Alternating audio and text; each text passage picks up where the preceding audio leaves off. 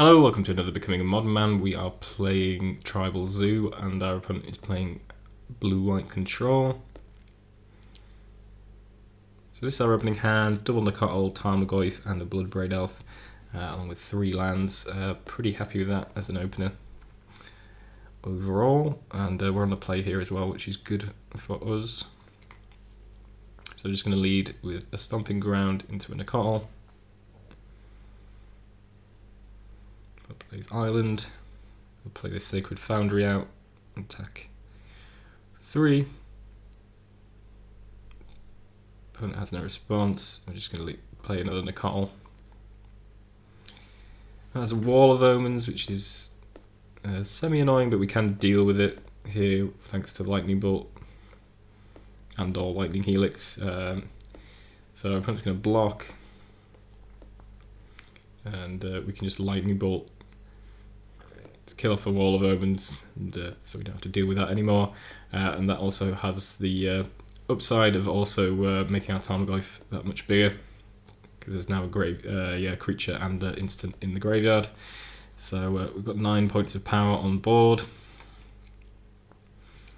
Unfortunately, our opponent has a Detention Sphere, which is pretty good against our double Nacatls, and gets rid of those.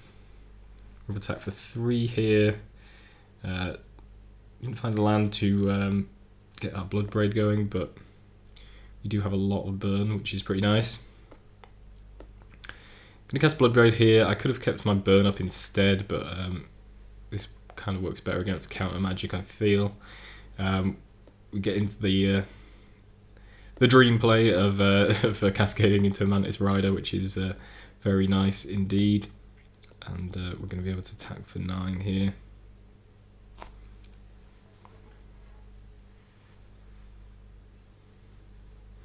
Well, it has a Vendilion Click. He uses that to get rid of our I think it was, yeah, the Boros Charm. He gets rid of the Boros Charm. We draw into a Tarmogoyf instead, and we trades with the Mantis Rider, but we still got 6 points of power on board. There's Gideon of the Trials, and pluses onto Tarmogoyf, which doesn't actually do enough, and then concedes. I suppose alternatively could have got an Emblem, but then we could have just killed Gideon fairly easily as well, given our opponent doesn't seem to have anything else.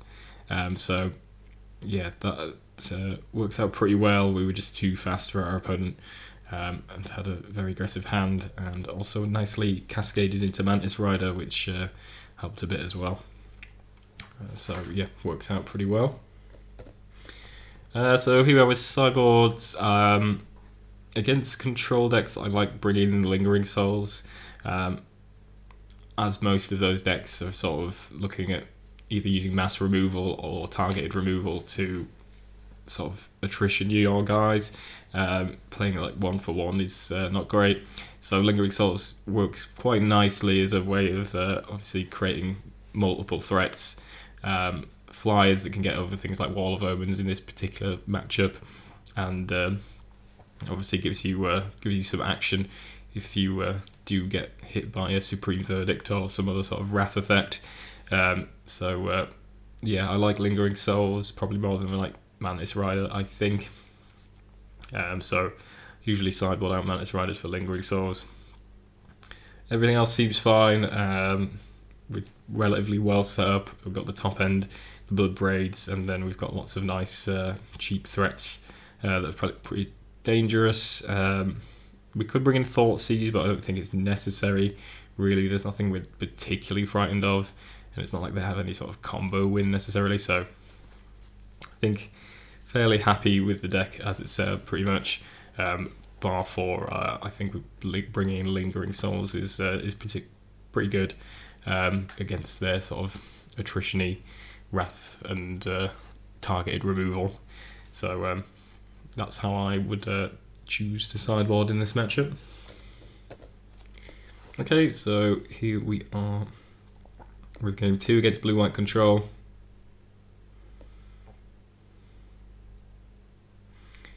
So this is our opener. Yeah, not too bad. We've got Loam Lion, Curd Ape, a couple of burn spells, and a Bloodbraid. So it all works out fairly nicely. Probably going to search up. Well, yeah, slightly awkward. We're going to have to search up Sacred Foundry, I guess, with this Windswept Heath. So we can cast Kirdape and Loamline off of that. And then we've got a basic forest that we can get. We can use to pump up the two Kirdape creatures. Put these off with Serum Visions. So say we're going to search up Sacred Foundry, then we can play the basic forest. Pump up our Kirdape. Put as Path. So we're going to search up our other basic land in the deck, which is a Plains. I don't know whether we should have a basic mountain in this deck. That's probably my main criticism of the build of the mana base. I don't know if it fits, maybe it doesn't, but I think a basic mountain would be useful. We don't actually have that many cards that cost white mana or just white mana, so I kind of would appreciate having a basic mountain in the deck, but maybe it doesn't quite fit the mana base. So we end that turn playing Tarmogoyf, who's now a 3/4. Plays Field of Ruin, which actually is a bit concerning for the reasons I just mentioned. We don't actually have any basics left now because we drew our basic forest, and our opponent could see us off red mana if he was aware of that. I mean, obviously he's probably not, but if this became a stock deck list, then I think it's possible we could have seen our opponent use the Field of Ruin there to get rid of our Sacred Foundry, and that would have put us in quite a lot of trouble. So we draw into Hallowed Fountain, and we're just going to Bloodbraid Elf here and see what happens. After our Tarmogoyf got hit with a Detention Sphere. Hits us into a Wild Nacatl, which is nice. So we've got like a little army in a can thing going on here. So we're going to be able to tap for 3. And pass the turn. Our opponent's got another Serum Visions, no Wrath of any kind. Search for Azcanta, not looking overly impressive in this circumstance. And here we've got a choice. We can either leave the Bloodbraid back or just go for it and see if we can kill our opponent as fast as possible, just in case he's got a Supreme Verdict or whatever. I think I like just playing the Bloodbraid Elf and seeing where we get to. So it hits Tribal Flames for 4. As we don't have a black source as it stands, but it's still pretty good. And I'm going to be able to tap for 9 here.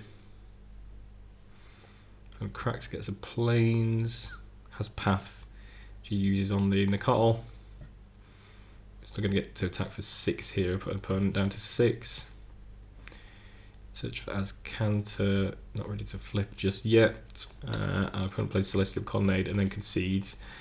Presumably didn't find the removal that he needed, and that wraps up the game.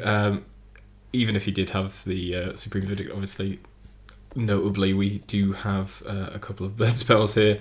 As I said, we actually got slightly stuck on red mana here, so we couldn't have killed him next turn, but we would assume that we would be able to win over the next couple of turns. If our opponent hadn't conceded anyway. Yeah, worked out pretty well. Pretty happy with how this deck lines up against control decks. Generally seems to be pretty good matchups for us. As I say, we get to put a lot of early pressure on, and then Bloodbraid Elf, easy for me to say. He's just really, really good against control decks. Obviously, because it's very difficult to just counter everything you're doing if your top end spell is actually 2 spells. So yeah, works out pretty well and seems to have a very good control matchup.